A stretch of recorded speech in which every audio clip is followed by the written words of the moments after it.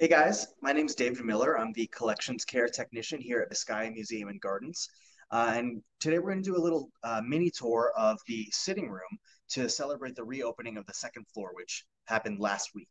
So the sitting room is one of the larger rooms here at Vizcaya, and it's also one of the more ornately decorated.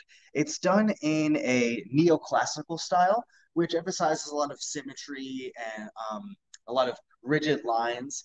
And here you can see that there's also a lot of gold and gilt. Now, this style was popular in Europe in the 1750s and later came to be associated with actually Napoleon Bonaparte. And so there's a couple different rooms in this house that share this similar style, including James Deering's personal bedroom. So you have to imagine that he was a little enchanted with that association and that he was fond of this particular style. Now, um, the association with Napoleon, we actually have a couple different objects here at Vizcaya that are connected to him. One of those is the bronze sculpture of Napoleon that we have here in this corner. Now that's from the late 1800s, and it was done by the sculptor Raffaello Romanelli. Um, Now, despite the association with the famous historic general, the actual purposes of this room were a little more mundane. James Deering actually just did a lot of his work in this room. Um, he was retired by the time that he came to live at Vizcaya, but it was a family business, so he still retained some measure of involvement. So he would actually come in and work up here at this desk here, and his secretary would sit at the desk next to his. Let me take a Sure. quick pan so that they can see up close.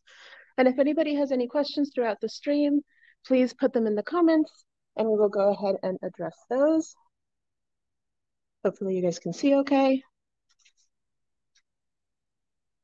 So this is the secretary's desk.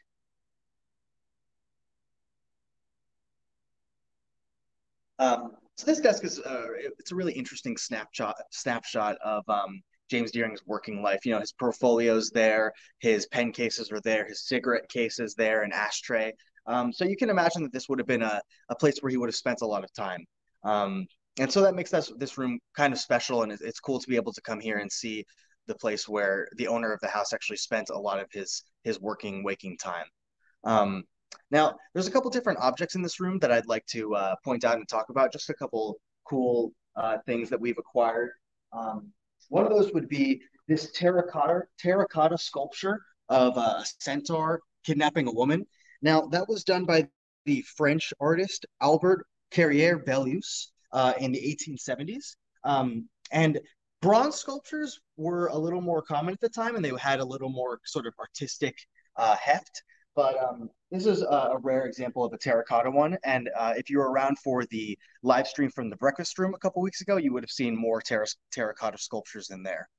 Um, Now, one of the coolest objects here at Vizcaya that is displayed in the sitting room is this five-panel screen. Now, this was done by the artist Robert Winthrop Chandler, who actually was responsible for the ceiling in the swimming pool grotto, which is again one of our kind of more enchanting art pieces here at Vizcaya. Here, this depicts kind of an imaginary discovering of Vizcaya and the area around Vizcaya. It's actually called Vizcayan Bay, um, and it shows Europeans coming to Florida on a large caravel ship, which is actually one of the symbols of Vizcaya, the caravel. And the more you look at this screen, the more kind of Floridian and Viscayan detail that you'll be able to pick out. There's palm trees with coconuts, there's alligators, there's flamingos, all the kind of stuff that you may come to associate with South Florida.